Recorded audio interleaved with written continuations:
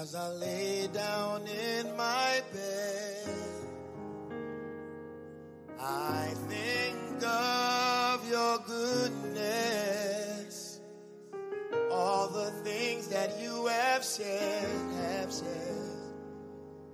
things that you promised. You never strayed away from your word. That is why I say that. Oh, I want to know you more and more, forever and always. I will worship and adore your name. Oh, my heart desires to be more like you.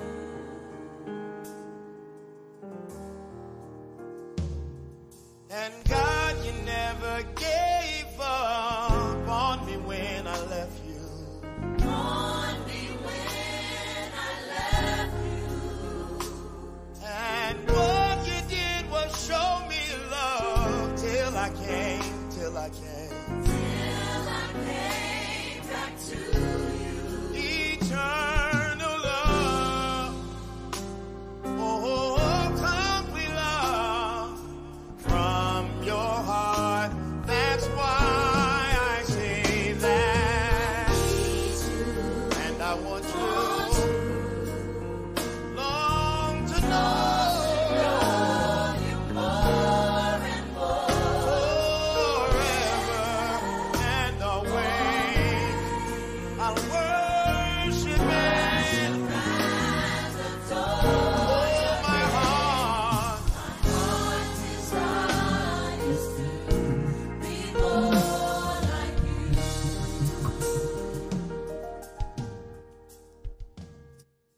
Hallelujah. Good morning. My heart desires to be more like you.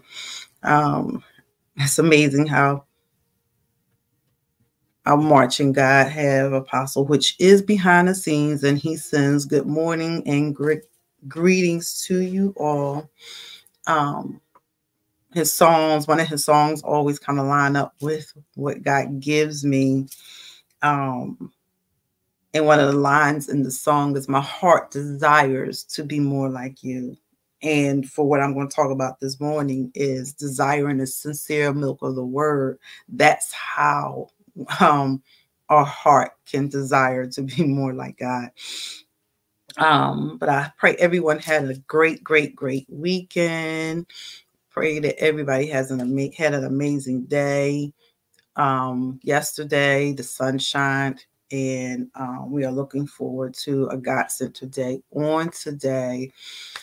Quick announcements. As you know, if you have not hopped on Tuesdays, please get on there. It is getting so good week after week.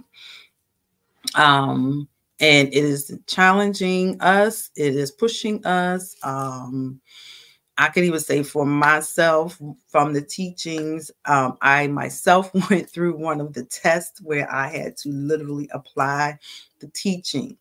So please hop on 7:30 Tuesday nights, and our friend do start on time, which is good. And we may carry over for prayer. So I feel like I just want to make that announcement. If you've been trying to hop on for prayer at 8:00, that's because we're still carrying on in the Journey Through Scripture. So hop on Journey Through Scripture at 7:30 so that you can be partakers in that lesson and being blessed. Men, don't forget, you have your space in your place, which is Thursday nights at 7 p.m., the Watchman. So please, if you haven't invited any males, get them on there. They are doing a phenomenal job from what I understand and from what I'm hearing. And The men need that. The men truly, truly, truly need that. A community of men that bands together is powerful. It is powerful. So get them on there. And of course, we all know every night from 8 to 8:30, it is prayer from 8 to 8:30, Monday through Friday. Then we also have the retreat. We are coming fastly. We are in April already. Please lock in your rooms. I believe you have to the end of April to do so. So you because those rooms are going to fill up. Like we've been saying, they have a lot of tournaments that go on down there around the time of the year that we're going down there. And those rooms do fill up very fast. So you have this month to get those rooms, lock it in. You do not have to put any money on those rooms, not until you arrive. And if you haven't registered, I have to remind myself to register. Registration is still going on for He Restores My Soul. So please, if you are intending to go, if you are looking to go, get your registration. And we are still doing registration. And I believe that's the announcements. We have one more announcement. We had just added this on. Some of you may have been seeing the social cards. Trenton Area Soup Kitchen. Their acronym is TASK. And we are collecting a donation for that. Tam, if you on here or someone from the team, can you put there's the social card. And on there is a ways to give. And when you do give, in the note section, put in hygiene bags. So we're going to create hygiene bags, and we're going to make them over. This is take it over to this establishment for the children, for the parent, and the parents. We're going to do hygiene bags for them. So you'll start seeing our social cards pop up on social media for those various things as well. So those things are, and keep those things in mind. Mark your calendars for those things. We're going to get started. Because we don't want too much time to get away from us. But I did want to make sure, because I don't know who's new on here. If you are new, welcome, welcome, welcome. We hope that you come again. And we're going to go ahead and get started. Father, I bless you. Father, I thank you and I honor you for who you are. We give you all glory. We give you all the praise that is due only to your name and your name only. We surrender ourselves onto you this morning as we've waken up to give you the first fruit of the day. And Father, we ask that you would just have your way on this morning.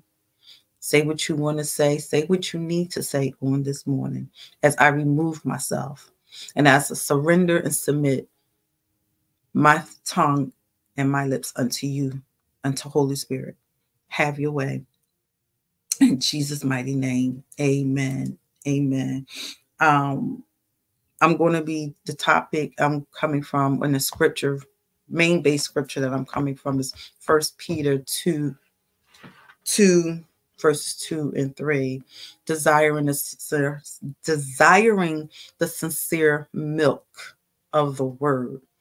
And we are in a time and we are in a place where we have to have the sincere desire of the pure, rich, unadulterated word of God. And when you look at the scripture, you have the NLT says crave instead of desire. And when you look at the word crave, it says to long for, to want greatly. And then when you look at the King James and the New King James Version, it says to desire, which is to ask for. But both these translations, the meaning is long for greatly for the word of God. So I'm going to go there now. 1 Peter 2 and 3.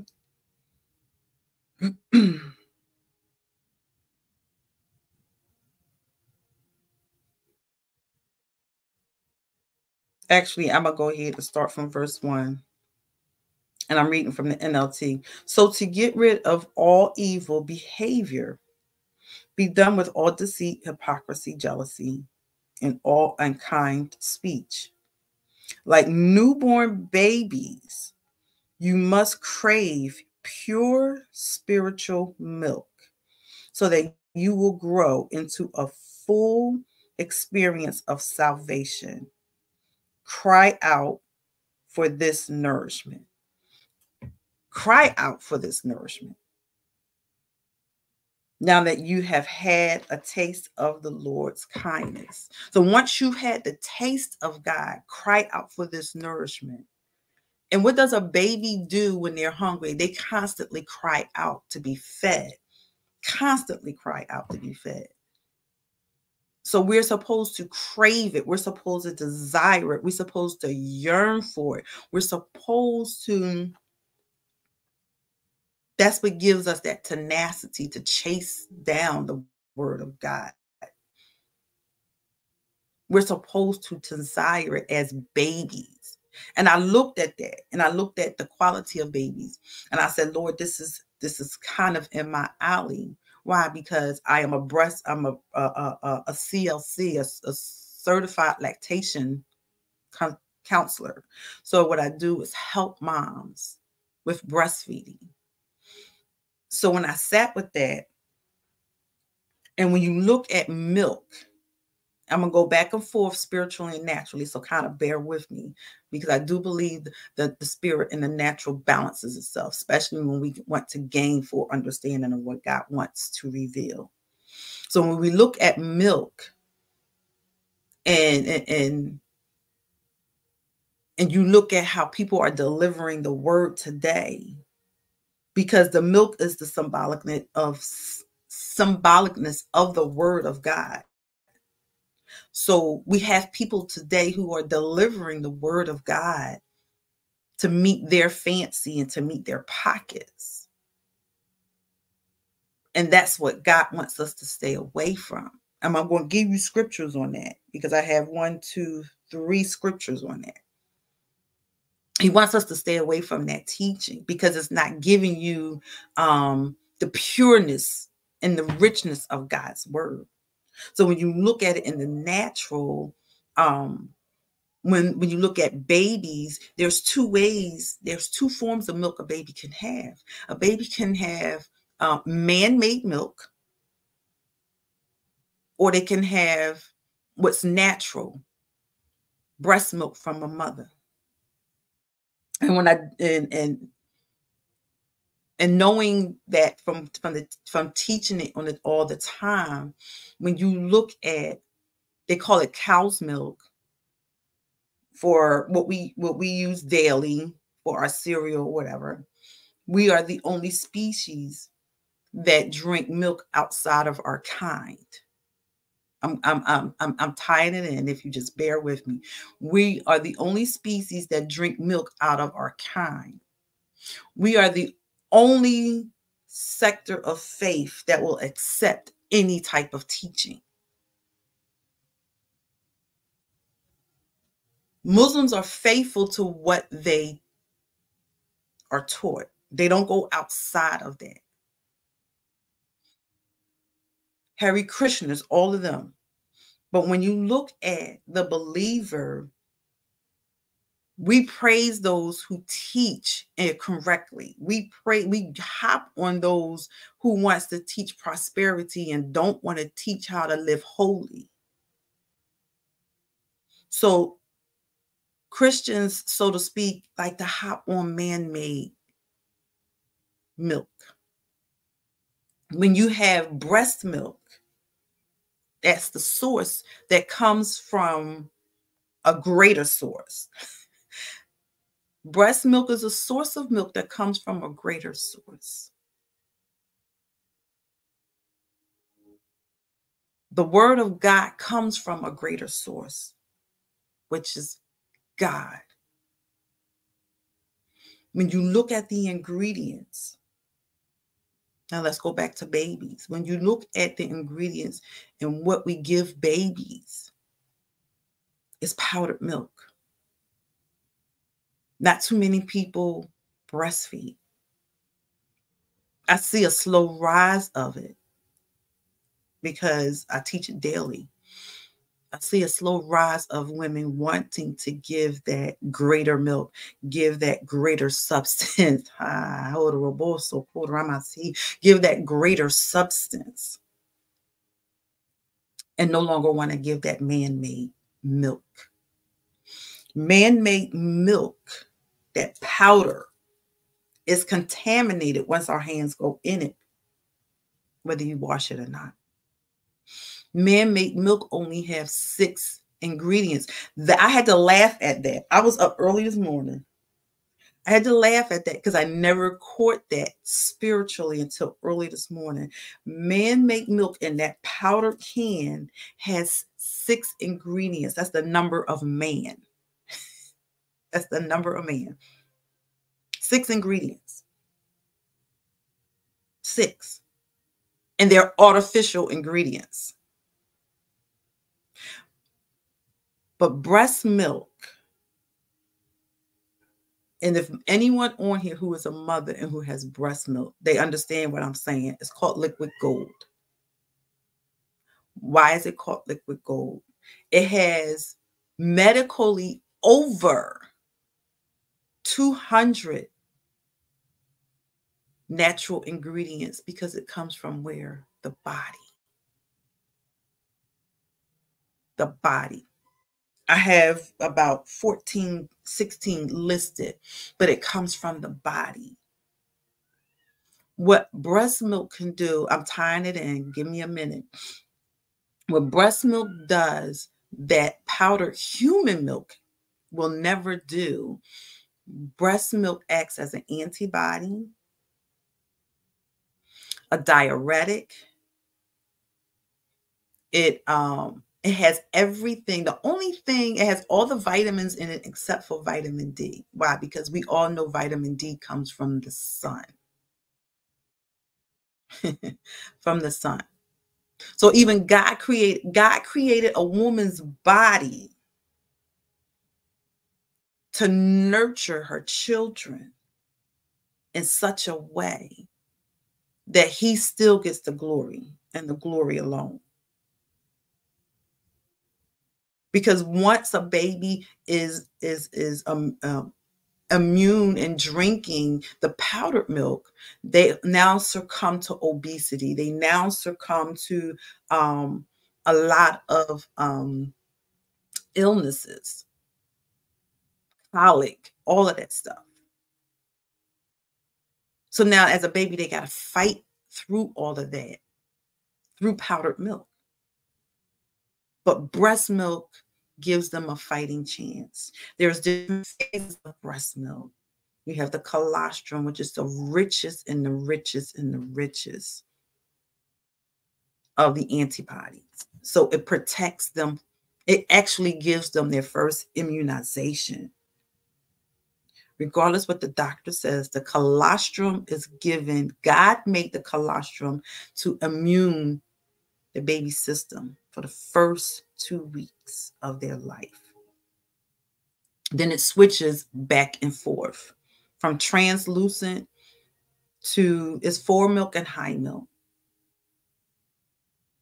Fore milk is a little translucent. That's because it gives more water.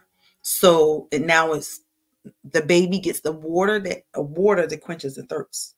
Still getting all the enzymes and the antibodies.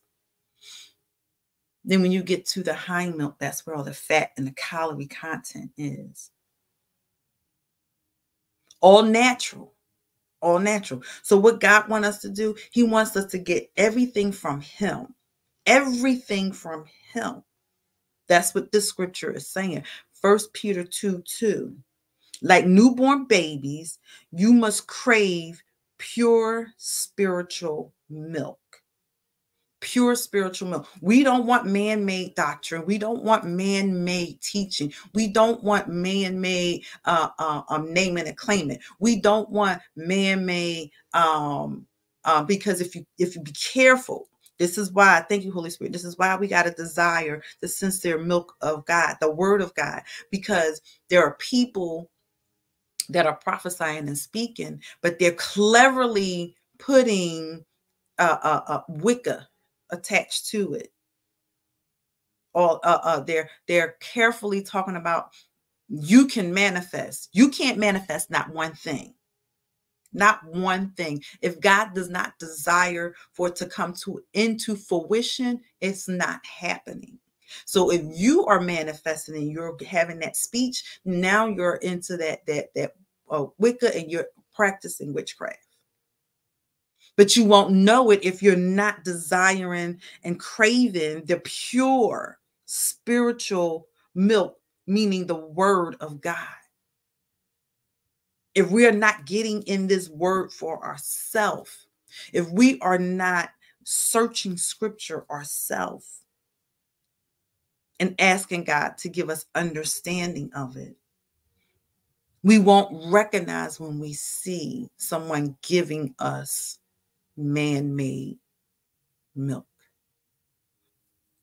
Let's go to Romans 16:18. Because God warns us to stay away from it.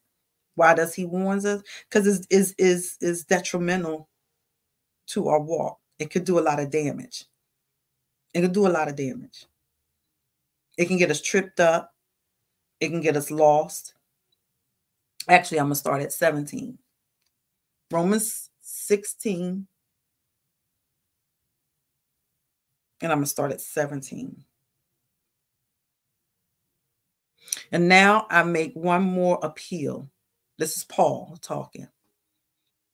My dear brothers and sisters, watch out for people who cause divisions and upset people's faith by teaching things contrary to what you have been taught. Stay away from them.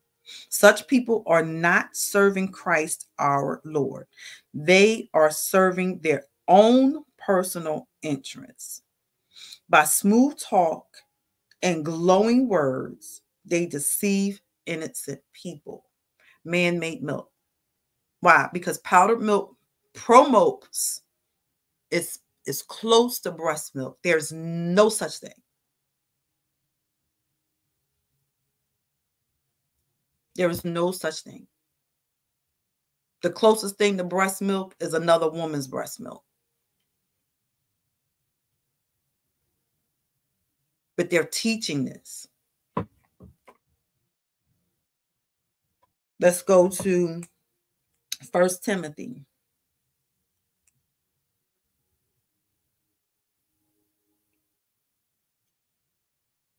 6:4. Anyone who teaches different is arrogant and lacks understanding. Such a person has an unhealthy desire to quibble over the meaning of words. There's arguments ending in jealousy, division, slander, and evil suspicion. Verse 5, these people always cause trouble. Their minds are corrupt, and they have turned their backs on the truth. To them, a show of godliness is just a way to become wealthy.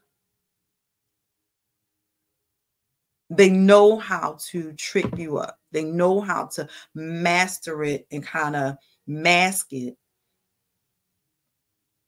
So if you don't hear it, you'll miss it, that they're not teaching holiness because they're promoting something different. And they appease the flesh. But they're not putting you to the foot of Jesus. They're not putting you face to face with God. Instead, they're doing the opposite. chase after wealth, build your own empire, go get this, go get that. And where is God in all of that? When do you have time to sit with God while you're doing all of that? They don't promote holiness. You will always hear it. Holiness is always the way to go. Holiness or nothing. Nothing.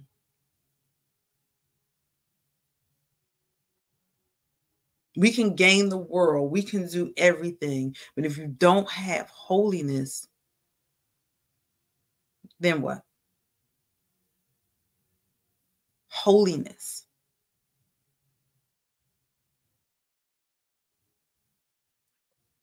2 John 1 and 10.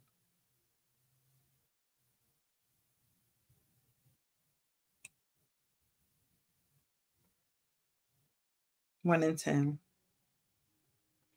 If anyone comes to your meeting and does not teach the truth about Christ, don't invite that person into your home or give any kind of encouragement. Anyone who encourages such people becomes a partner in their evil work.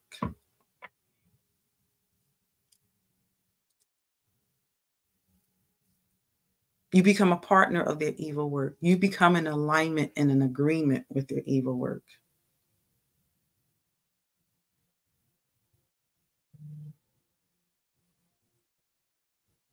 We have to stick with what the word says. God calls us to himself.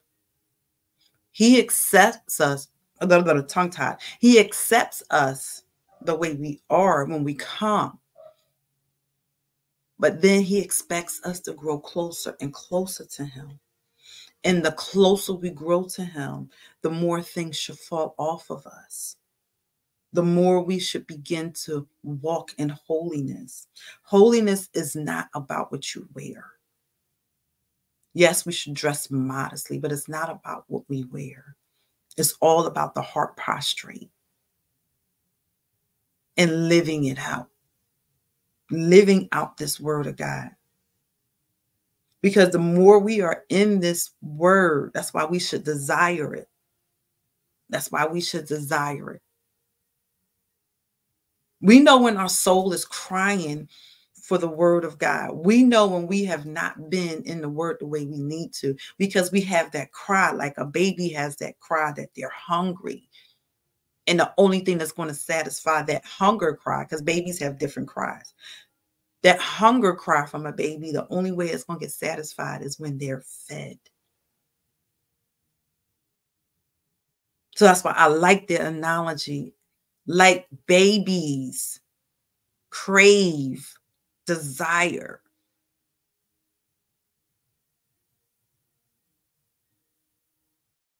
the word of God. Because that's the only thing that's going to stop that spirit man from crying, stop the spirit man from grieving. Because if you had a moment where you realize when you have not been in God's presence, you start to feel off. I know I do. I know I do. I start to feel off. My spirit man is telling me I'm hungry. My spirit man is telling me, feed me. Remember that movie, Feed Me, Seymour? Spirit man is telling you, feed me. Oh, yes, your spirit man will tell you that. That moment we start feeling like we want to snap at folks, that's your spirit man saying, wait a minute, you didn't feed me yesterday.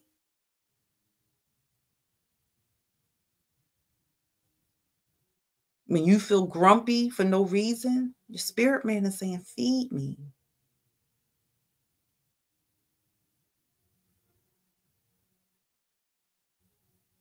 Here's another one.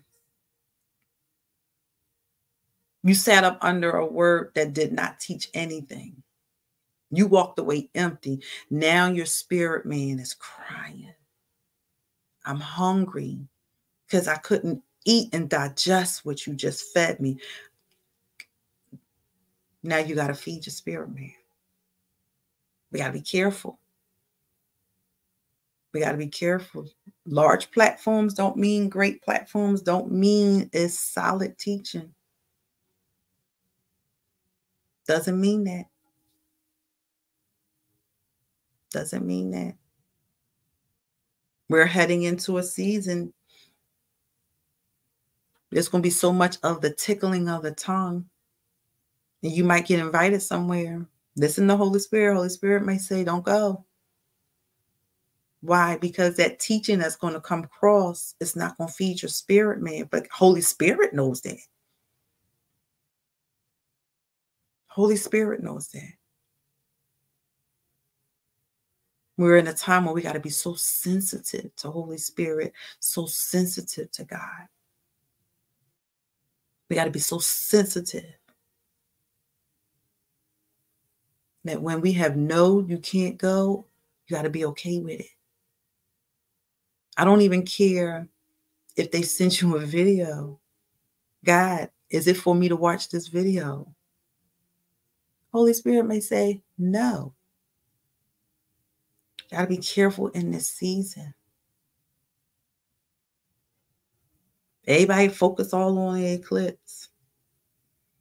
I was in a prayer watch last night at 12:30. So the thing that went out about what was supposed to happen around 12:30 last night, we didn't get off till like a little after 1. I put all my trust in God. I'm learning more and more and more why it's extremely important to put all my faith and trust in God. And I'm going to wrap up because I know Apostle got to get to the airport. Desiring the sincere milk of God. The sincere milk of God.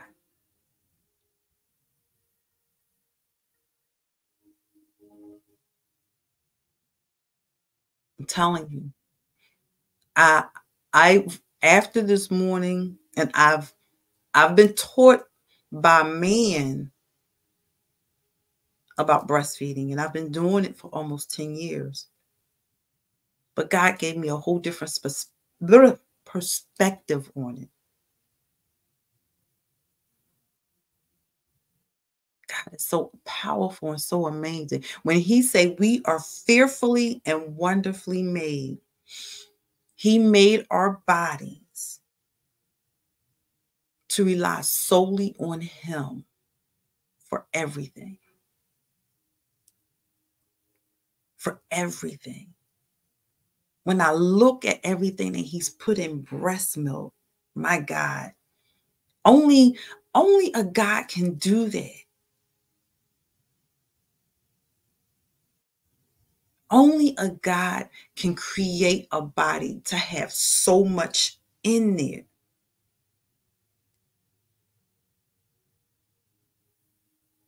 Because here's the thing, when we take medication, that's not healing us. It only subsides the issue while our body is really doing the work. That's all medication is doing. Subsiding the issue so our bodies can do the work.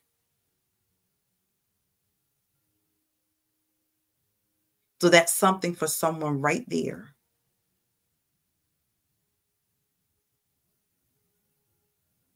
That should jumpstart somebody's faith again right there, that God has created your body to do the work.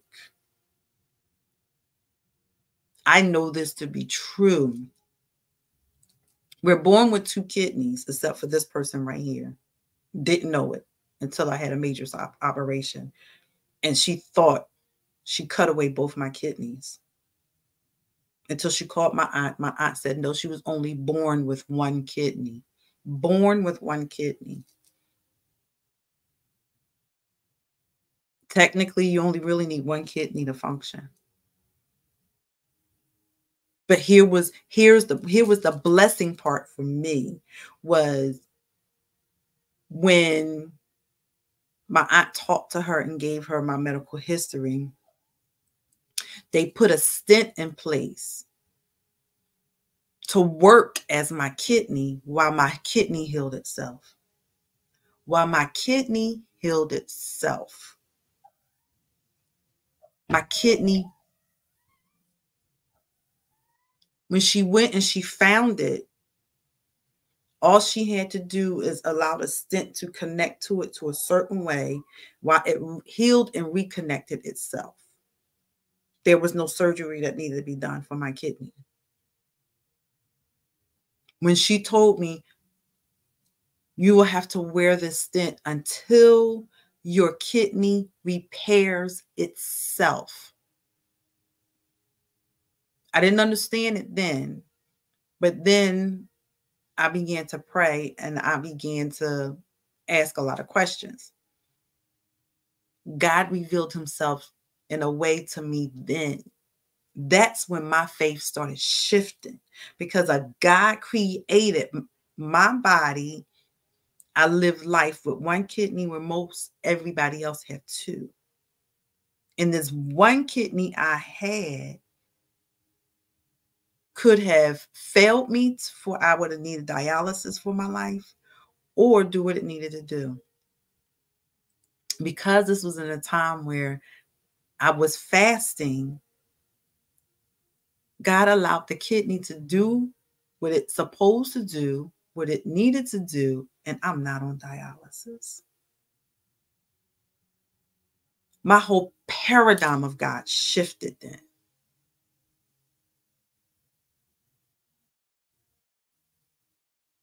All they gave me, they sent me home with these pills. And she told me flat out, it's just to make you relax, but your kidney going to do what it needs to do. That woman, that doctor was truly God sent, because she don't even realize how much she was speaking it into my life. And all I had to do is trust God enough and then lined up, and it did what it did. I didn't doubt it. I didn't go against it. And my kidney worked fine. My kidney worked fine. She was surprised I didn't have issues growing up. My kidney works just the way it worked before I had the surgery. And the surgery itself, that testimony is for another day. Because I should not even be on this live. I should not be on this live for the reason of having that surgery. Should not have. Being rushed into the hospital, hemoglobin 4 point. And anybody in the medical field knows that that's a major no-no. Answering questions like nothing's wrong.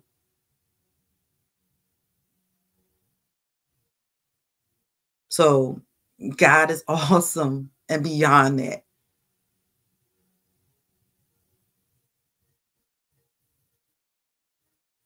And I'm still desiring the sincere milk of the word. Still desiring it. Because God has an impeccable track record.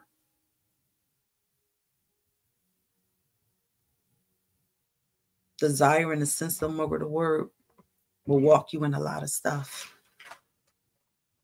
And I'm not talking about things. I'm talking about mental healing, emotional healing, physical healing, peace of mind, because you've allowed yourself to have such an enormous faith in God.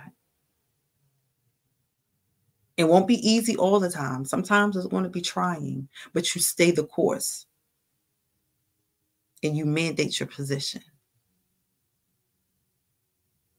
You don't throw in the towel.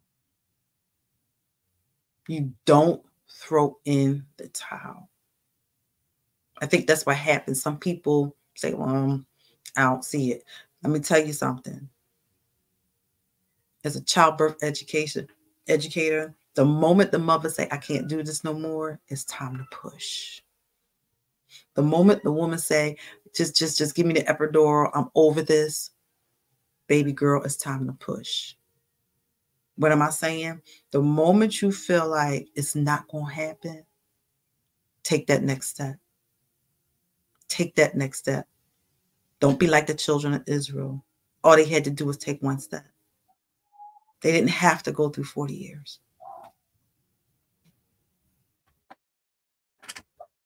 The moment you feel like it's happening for everybody else, it's not happening for me, don't look at everybody else, but take that next step.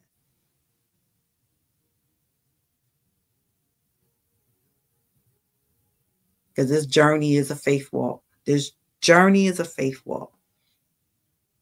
That's why we got to have that word. That's why we got to get in that word. And we got to add it on. We have 5:30 in the morning. We have prayer at night. But you still got to add on your own time. You got to add on your own structured time with God. Some of us may go to various places for services.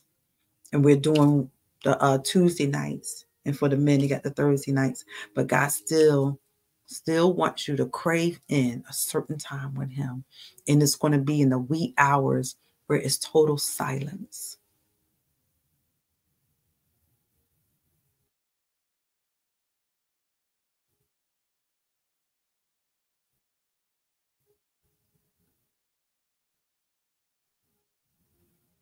Taste. Father, we bless you. We thank you.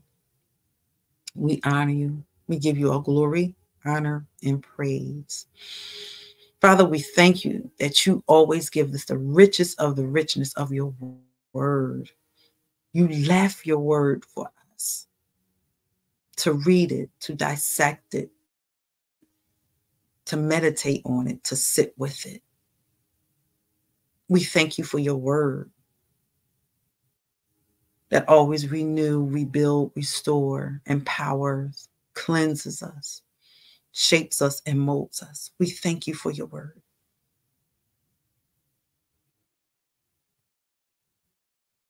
And Father, as we go throughout our day, watch over us and protect us, Father. Let us continue to stand in the faith that you have called us to stand as, and let us continue to mandate holiness, which is a standard that you demand. You demand, you're not asking. You're not a God that don't force, but you are a God that demands holiness.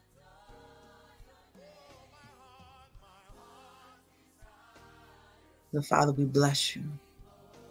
Watch over and keep us. Bring us home safely as we leave out throughout our day. Watch over our children and our family, Father. In the mighty name of Jesus. Because our heart, yes, do desire to be more like you. Our heart's desire is to sound like you. Our heart's desire is to look like you. Our heart's desire is to walk like you. We bless you, O Lord. For it is in Jesus' powerful and matchless name we pray. See you tonight, everyone. Everyone have an amazing day.